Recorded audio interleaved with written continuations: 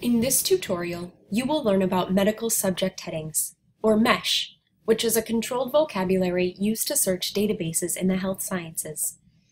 Controlled vocabularies help organize knowledge so that you can retrieve things later. This is in contrast to natural language searching, which places no restriction on the words you use to search. Let's start learning about MeSH by doing a simple search in Ovid MEDLINE. To access Ovid MEDLINE, click the Ovid link on the library's homepage, library.tulsa.ou.edu.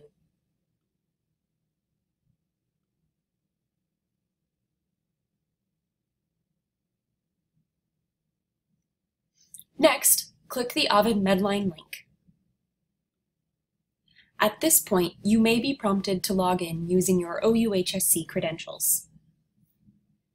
First, make sure the Map Term to Subject Heading box is checked. Then, type heart attack into the search box and click Search.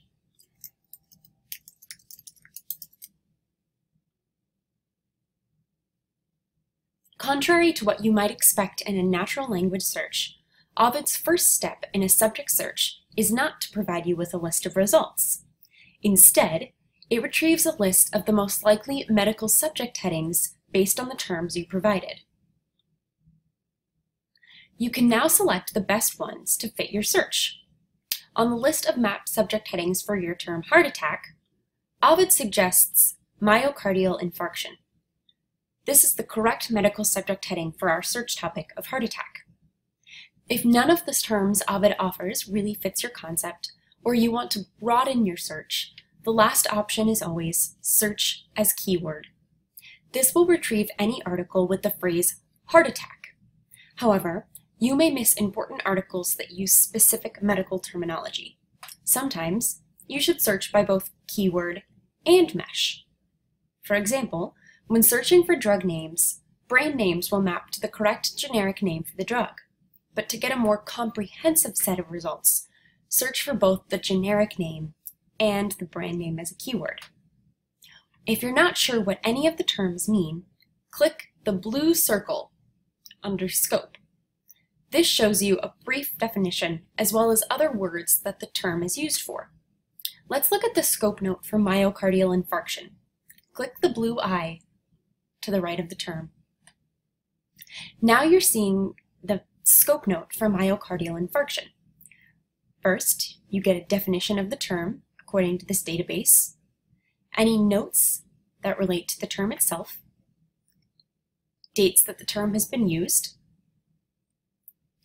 and specific searching notes. You'll also see any related terms to your term, and all of the words that your medical subject heading is used for. If there are any narrower or broader terms, these will be listed here as well. Let's go back to searching now. Click the back button.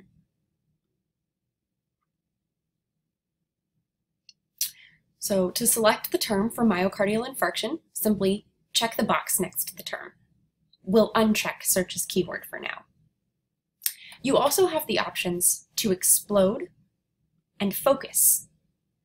Exploding a term tells the database you want the requested subject heading as well as any narrower subject headings classified underneath it. If you choose not to explode, the database will search only the term you originally selected. It will ignore any narrower subject headings, limiting your results. Focusing a term tells the database to retrieve only articles in which your subject is considered the primary focus. Focusing eliminates articles in which your topic is discussed peripherally. This retrieves fewer but more relevant articles. The best strategy as you are starting to search is to check both boxes. This will broaden the search but keep it focused. Click both the Explode and the Focus checkboxes to the right of myocardial infarction now. Then click the Continue button. Now, you will be prompted with the Subheadings section. Subheadings describe the type of information you want about your MeSH term, like therapy, diagnosis, etiology, etc. However, this will drastically narrow the focus of your search. For most searches, especially when you're just starting out, just select Include All Subject Headings. Include all subheadings. Or you can simply click the Continue button without selecting any facets.